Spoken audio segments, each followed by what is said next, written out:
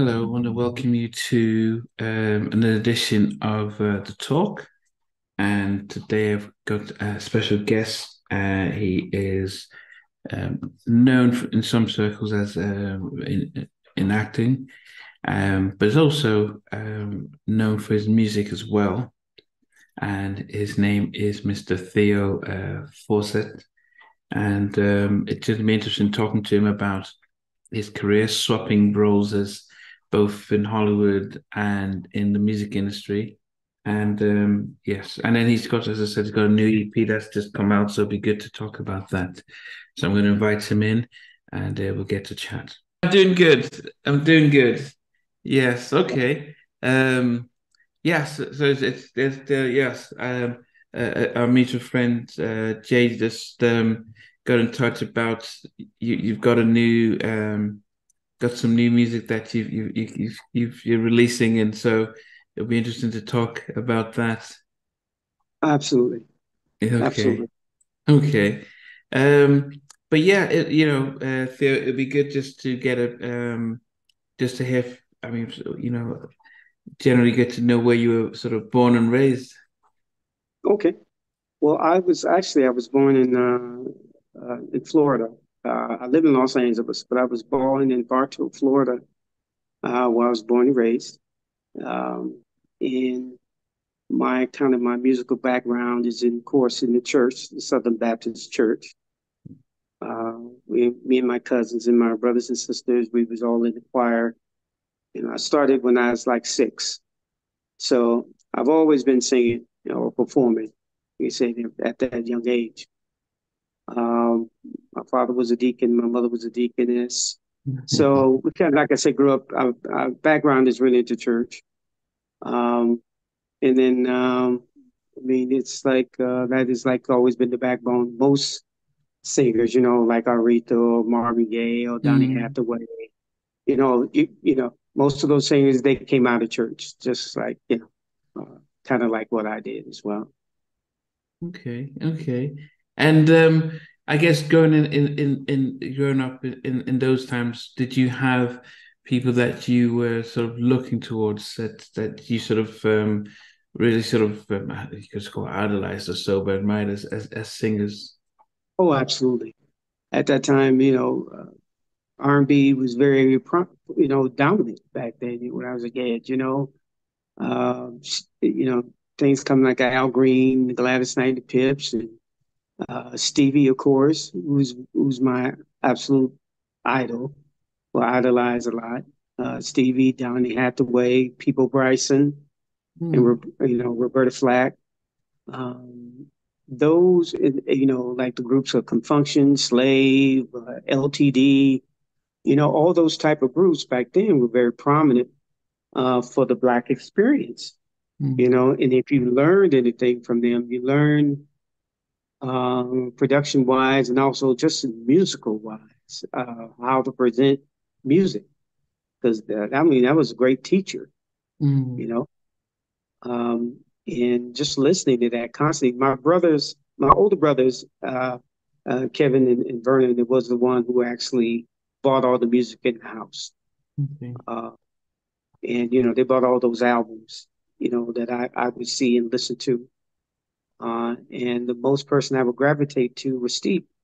Stevie was the one I gravitated to. He's the one I latched on to really listen to and taught me about music and how can a blind man see so much when the guy with eyes can't see what he sees. Hmm. Just how he expressed himself in the music was just phenomenal for me. You know. Yeah. Wow. Yeah, as I said, it sometimes it defies logic as to how much talent one person can have. Um, but I guess, knowing this, I mean, most of us growing up as kids would have, we're into music, but, either we sing or in a band. But for you, um, what was your sort of career path after school? Well, it's funny because my sister had graduated from the Academy of Dramatic Arts out of New York, and Hmm. she moved to LA. And her name is Marquita, but we call her Kita. But we So I went to come visit her one summer, and I just fell in love with LA. Just the vibe, the whole thing. And I decided I was going back and I was going to finish school. So I finished school out here in LA. I finished my last few years of school here in LA. That's what kind of got me into, the entertainment scene. Because when I first moved here, I didn't know anybody. So what Mm. I would do is there was a place on Sunset. It was a Hyatt Hotel at the time. They would have a showcase Monday through Thursday. So because I didn't know anybody, I was bored. I would go up there, and I met a guy there, and he let me perform. I was singing, and at that point in time when I was singing, a lady saw me and asked me, did I want to act? And she said, "Oh hell, if you can sing, you can act." And she was an agent at the time, so I end up signing with her, and that's how I got into acting, the acting business. Um, and I did commercials, and I've done a lot of commercials and episodic TV and film. But then I started getting into the music scene. For a friend of mine, the lady that I was so-called manager at the time, she introduced me to Stevie Wonder, Oh. and that was the catalyst for everything for me. Because he's my idol, my hero in music, and she brought me. I, I still got my pictures with him. It's funny that when she introduced me to him, and he reached out his hand and shook his hand, and I didn't know what to say. I was just like, he's just like so many thoughts running through my head, and he Yeah. said, "I heard you have so much to say, but you ain't saying much." Wow. and and uh, and I said, "Steve, I don't know what to say. I don't know what to say." He just laughed about it, and then we kind of started hanging around a little bit more. He has a studio in LA called Wonderland. Now, Wonderland used to be Nat King Cole's studio, but Mm. Stevie bought it and he renovated it and turned it into Wonderland. So one night I went down there to go see him, and it was just me, him in the studio. And I'm telling you, I just like the highest moment of my life. I was just me and him on the piano, and I said, Steve, I said, one of my favorite songs by you is called 10 Zillion Light Years Away. And I started singing, and he started playing the piano behind me. He said, Wow, great job, man. You can sing. And to hear him say that to me meant everything. Mm. It, validated me, coming from somebody who's, on that level. And so, I just wanted to pursue that more because, he validated it, because that meant everything to me. And so here we are today. My two producers who were high school friends, they produced with Terry and Jimmy Jam. They done movie scores like Life with Eddie Murphy and Martin Lawrence, and I think a hit off of that album actually, of a Life album. They produced a lot of well-known other acts, and Dion is like my best friend, and then Dion Dobson. They called me up and said, "Hey man, let's do a record." I said, "Sure, let's do it. Let's go for it." Mm. So honestly, the whole concept of the record is going back to the root of R&B and being uh, like paying homage to it. You know what I mean? The Mm. core of R&B, and that's what we wanted to do with this record. And so, "Love at Your Fingertips" is the first record off of the album, single. Actually, that's the name of the album. Actually, I wrote that song um, a ways back, and Charlie Wilson recorded him and the Gap Band recorded it, Okay. and so I ended up re-recording it again because I thought it was a great song. I actually the first I demoed the record, and I gave it to Charlie and he liked the record. He recorded it. Wait, And I that mean, how record long ago was that? that was a while in the '90s. It was in So the he was still with '90s. his brothers. Yeah, he was still with his brothers then.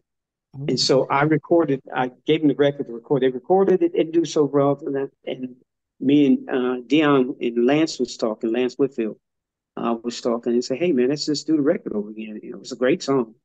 And I said, sure, let's do it. And so, that's how we came into Love at Your Fingertips. Okay. Okay. Yeah, because I think I listened to it and it did sound um it sounded like a throwback track as opposed to something that was made today that was trying to go back. It felt like something that was made at the time, um, but with which is quite a rarity as to how it is now. Yeah, Um, so, but you know, and I guess the industry has changed completely. I mean, on one hand, anyone can record music and release it to the world. right, Um, but the flip side to that is you're competing with everyone and everyone's attention, as opposed to before when it was controlled by a few labels, but they right. made sure we all heard whether we liked it or not, at least we could hear and they pushed it. But now it's almost like you can do what you want. What is the aim then as you know, as an R&B artist today when it comes to trying to with your music, especially when it is kind of a tough market to really try and get heard because of everything that's around? Yeah. Well, it like you said, it is a tough market, you know, and we knew that. But the thing is, the difference is, I think, and I've heard you talk to other artists before prior, and it's about being authentic to what the genre is. And I think that's what's missing in a lot of the music. Like a lot of the music, some parts of today is more like a shake and bake. You know, it's like you can still listen to what's going on today, and it still have the same meaning and same effect because a lot of the music in that particular record, I picked that one because it's very very current. You know what I mean? Even though that song's been recorded, you know, what 40 years, 50 years, what's going on? It still stands the test of time. Whereas some songs you will never remember, but you'll remember that. And so our thing was to be authentic in what we do and said, you know what? I'm not going to worry about being current. I'm going to be being authentic. It's the most important aspect of being who you are and what you know. You know what I mean? And what I grew up, because a lot of current stuff is just not, it can be current, but yeah, it's be gone by tomorrow because you won't Mm. remember it. You can't remember the hook or the melody. And that's where I think it's a lot of it's missing, you know. Because I was watching an interview on Eric Benet, and he was kind of saying the same thing. And you got guys like him, Maxwell, Joe, who I love all these guys, man, because I Mm. think they're keeping it going. And that's the most, and Anthony Hamilton, all these guys that go out today, they're kind of keeping the tradition going. And I think that's the good part. And I just want to be a part of that and try to keep that tradition going as far as R&B music moving forward. Yeah, but the people that you mentioned, they all came from they were, you know, in the 90s or so when they were on labels and Right. were able to get a name in the music industry. So even if they're producing enough now, we can sort of associate what they've done in the past and sort of give them the benefit of doubt. But I do wonder, as I said, for yourself, where yes, you might have made a name in front of the camera, trying to shift that to being on the radio. What are your expectations? Well, my expectations is, like I said, I mean, you got to really get your hustle. You just do, doctor. I mean, it's just a Dr. Okoye. I mean, it's not an easy task at all. But I'm Mm. working with a guy like Jay DeVos Ross. They call him the pit bull because because he's determined. And he really helps me in a lot of ways to get through certain doors I couldn't do. You know what I mean? And that's another thing. If you got to associate yourself with people, I'm working with another guy named Chris Clay. He's another gentleman who's helping. my record as well. And I mean, we charted quite a few charts on Amazon and Spotify and YouTube, of course. And we're hammering at it. I mean, it takes work. It's not an overnight thing. And I'm not expecting that, but I'm just trying to do my best and try to make my mark and my contribution to the genre. What about live shows? I mean, because in any circumstances that making most of the artists today, both who whether they're big or from old school, tend to use their catalog as a way of sustaining a career, a living doing shows. Um, do you and because as I said, the um, the consumers of urban music don't buy or download or play in the same way as we did back in the day when we'd buy the CD, go through the credits and everything like that. So now I mean, but we don't mind paying to go to a show. Right. Have you been performing and doing Yeah. shows? I did a couple of shows in Los Angeles, and I'm working on setting up some more shows. Actually, I think a gentleman's want to try to bring me out to Britain and maybe do a show for him. So I'm trying to get things set up to do that, and I am available to do more. Just let somebody know. So yeah, we're working on a few things to come out and perform because that's like it's everything, you know, because people want to hear you and they want to see you. So yeah, Mhm. absolutely, absolutely, we're working on that. So then, what would be your first single that if people are saying, okay, we want to understand Theo and the kind of music we can expect, what would you point them to? What single? That would be Love at Your Fingertips. Okay. Because I like that record because it's kind of meaningful. It's like sometimes people have a tendency to overlook the person that's standing right next to them. You know what I mean? Mm, And you say, well, they're just a friend. Yeah, but that person's in love with you. You don't know it. You got to reach out and touch. You know what I mean? And so I think that would be, I guess, what my signature song say is "Love at Your Fingertips." okay. Okay. And where are people able to access not just the music, but also get in touch with you? Oh, well, they can go to my website, www.theoforsett.com. It has my email address, all the links attached to that as well. Mhm. Of course, on Facebook, artist Theo Forsett, Spotify, YouTube, you can do Theo Forsett, type my name in, it'll pop up.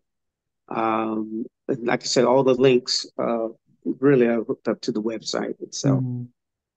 and then they can get in touch with me. And is that sort of an end to the acting side, and you're just going to focus full time on music, or what's the plan? Well, it's both. I mean, I don't want to confuse people. It's like, are those two people? Like I'm a schizophrenic or something. But no, that it's the same. I've been using the name as an actor and as well, uh, and as a singer. So I don't try to separate the two because it's all entertainment. It's just like in old days, right? You had the Nicholas brothers and Cab Calloway and all those guys sang and danced. It's almost like the same thing. You got the rappers who were acting like Cube and Queen Latifah. Mm, It's just the same thing. And so you kind of want to kind of do the same thing so people don't be confused on who you are and know that you are the same person. You know, mm. because Uh, entertainment is entertainment. You know. Yeah, I mean, when's the last time that you saw or spoke to Stevie Wonder? Um, Oh, a few months back, actually, a gentleman. It's funny. The guy that I met, he was from Britain, and he said, "I'm working for this guy, and I can't tell you is Stevie Wonder. I don't know. It just came to my head, and I blundered it out. He said, "How did you know?" And because Steve had just bought a new house, so yeah, Okay. we went to go see him, and man, yeah, I'm telling you, he's just a phenomenal person, man. And just not, not from, I'm just separate from the music. You know, Mm. sometimes you meet your idol and they disappoint. Yeah. When you hear those stories, he's not Yeah. that story. Wow. He's a genuine good man and a good human being. And to take his time out and just to talk to you, dude, it's an honor, Mm. really. He is a phenomenal man on Wow. every aspect of it, Wow. and you know, uh, yeah, Okay. he's one of the best. And you didn't But have any plans for him to duet with you on your album? man, I wish I could. You know what? I'll ask him. He'd probably play the harmonica or something. You know what I mean? Did you ever ask them? No, it's just the thing is, you don't feel like you're intruding in somebody's space. You know what I mean? And maybe the next time it will. The next album I'm getting ready to do, maybe I will. I'll ask. But this Okay. time I just kind of wanted, you kind of want to make your own staple. You know what I mean? And stand on Mm. your own feet. You know. Yeah. But what is the plan now then? Is it are you releasing single or the whole album or Well, the album is completely out, but we're releasing a single. The new single is "What You Gonna Do." It's the new single that's out now. But I mean, the entire album. If everybody want to listen to the album, you can go to like a Spotify, Apple. You go to like I said, all YouTube or whatever, and you guys can actually listen to the whole entire album Mm. or download it because it's 7 songs altogether, and Okay. 3 out of the 7 is I wrote those. 3 out of 7 is what? Say it again. You said 3 out of 7 or what? Oh, the songs I wrote. I Oh, wrote. that's the ones they wrote. Okay, okay. Yeah, correct. And then okay. I mean, how much of the industry did you really how have you learned what have you learned much about it since you've gone into the industry? Is music completely different from the TV and film industry? Yes and no. Um,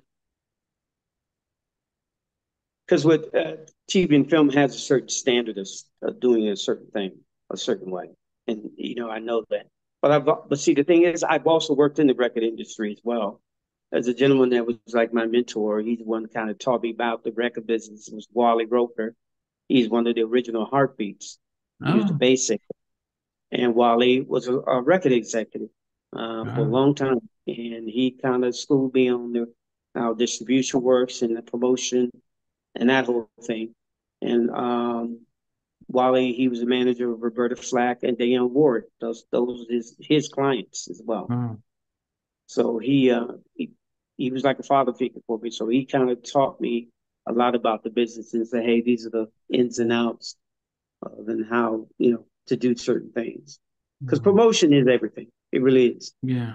And it's like you say, getting people to know you and know the record is the most Mm. important thing. And also performing, like you said. So Yeah. like I'm trying to book more dates to perform. Wow. I mean, definitely, Theo, it's been good just to get just to hear about your story and the fact that your music is out. Definitely have to wish you all the best because I know it's it can be a hard road and people wonder all this work, very little gain. Yeah. But if there's a passion, then it will speak for itself. Yeah. Well, you gotta love what you do. You just do. Yeah. I mean, just same thing with acting. It's not an easy grind. It's just not. Because you got to Mm. audition, right? Not necessarily book the job. You know what I mean? But you got to love what you do. And I've been doing this a long time. And I've been Mm. singing since I was 6. Yeah. So, I love this. I love the business. I love what I do, and I hope to be doing more. You know. Mm. and like I said, get people to know who I am as an artist. Oh, yeah. I mean, just as we leave, what would be the some of the more notable things that you've acted in that people might remember or look out for? Well, last thing I did was it's called The Rookie. It was on ABC. It was Nathan Fillion did that last year. Um, of course, the strike slowed everything down, but I've done a lot. I mean, like I said, I've done the McDonald's commercial, Toyota, Ford, and Mountain Dew. And I did when I was really young. I did like a different world. Wow. What's happening now? I mean, I have a long resume. I've done a lot. I've met a lot of people. I mean, and I'm from a small town, right? But the thing is, I've got the people I've gotten to meet. Like William Shatner. I work with him for Star Trek. I work with God, uh, so many, so Mm. many well-known actors. I met Denzel. You know, um, and so it's this journey that I've been on, man, it's been phenomenal. From a guy who come from a small Mm. town to come to Mm. LA. All I know is possible because Mm. I've done it, and to to be able to do that transition and hang out with Stevie. And then because of Steve, I met Harry Hancock. I met Mm. Rod Stewart. Uh, I went to the Grammys and chance to hang out. I was really young with Dizzy Gillespie when he was alive, and um, I mean Michael Jackson. All kind of people I got a chance to meet. Dude, it's been a great journey for me, and this is Yeah. just another. I And mean, it's just an amazing thing. yeah, and the hope is always that to the next generation they would say, "My goodness, I just having to meet up with Theo, somebody who has had a successful you know acting career and really now doing first class music in R&B, and that's always the hope that somebody will have that conversation to say about you, just as you have thoughts and mentioned on other people. But yeah, so your website or streaming services, those are the best service to check you out. Yes, sir. And like I said, you can go to either one and check me out and check my record out. Mm. Listen, like I said, hopefully I'll be coming to a town near you and performing. You get a chance to please come out and see me when I do come to your city or your town, or and check me out. So And if they looking do for. show up, what do you have a slight a cappella performance to come and listen to and say, okay, well, Oh, okay, let me see. See. Do do do do do do do do do do do do. My cherry amour, lovely as a summer day. My cherry amour, distant as the Milky Way. There you go. So they okay, can. okay, okay. Your default is to Stevie, which you can't go wrong with that. If Yeah, you think of Stevie birth Charlie, Charlie birth Aaron, Aaron yeah. birth R. Kelly. I mean, and on Oh, and on and absolutely. And on. let me tell So, you, one of the dude is to me is kind of unsung is Joe. I really like Joe. yeah, Uh, the man got a phenomenal voice, man. He just yeah, got a. I really admire him and Raphael Sadiq, of course. mm, I could name a few more of these dudes, man, that's out there. yeah.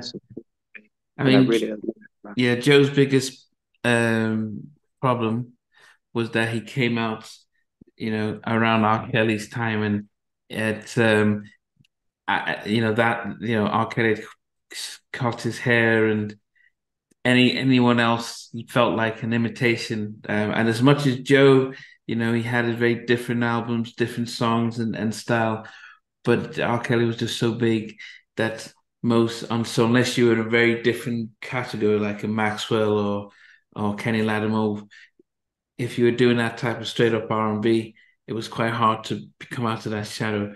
And I said Joe was a great producer as well as singer songwriter. Right. Um, But It is. definitely. Like I said, that goes to show you how tough it is, man. It's a tough grind, you know. But like I said, I think he's doing a show with Stephanie Mills. Joe and Stephanie doing the show in Alabama. I think it is, yeah. Mm, But it is a tough grind. It is. You got to know what you're dealing with, mm, But you got to stay true to yourself and keep pushing in spite of what's coming your way, because it's going to come. yeah, It's to be yeah, expected. definitely. Well, then we say, well, once this goes out, I'll make sure I put the links to all the social media accounts as well as stream services so people can check out just your tracks and stuff. As I said, I did enjoy Love on Your Fingertips, and make sure I got that right because it was Love at Your Fingertips. Yeah, Correct.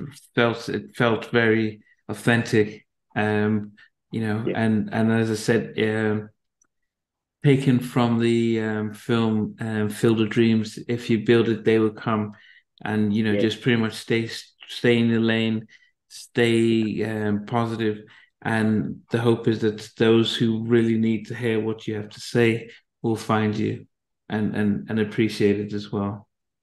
Well, I just want to reach out to you and tell you I really appreciate your time. I really do, bro. I know, you say, hey, this is the new guy in town, and you took your time out to listen to me and give me that shot. You know what I mean? So I thank you and appreciate you for that, because you keeping the light up on for a lot of artists, and I trust me, I watch you a lot.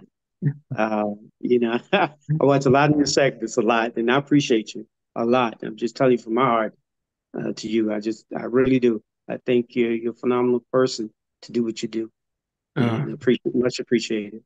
okay, appreciate that. And yeah, what would be great is that if I get a couple of pictures and stuff like that, so we can, so when this goes out, at least we have something to use for your thumbnails and all that stuff. But yeah, definitely we'll yeah, definitely wish you luck. And believe Jay has sent a lot of the links to all your things, so I'll be able to put that Yeah. in the description as well when it goes out. Okay. Thank you so much, and thank you again for your time. I appreciate you. You're welcome. All right, take care, Theo. You too now. All right. Bye bye. Hey, thanks for watching. Really appreciate it. If you love what you watched, there's over 100 artists that we've interviewed. So please check out the videos. Remember to like, share, and not unsubscribe. But better still, become a member of Halftime Chat and get exclusive videos ahead of time. But thanks for watching. Take care.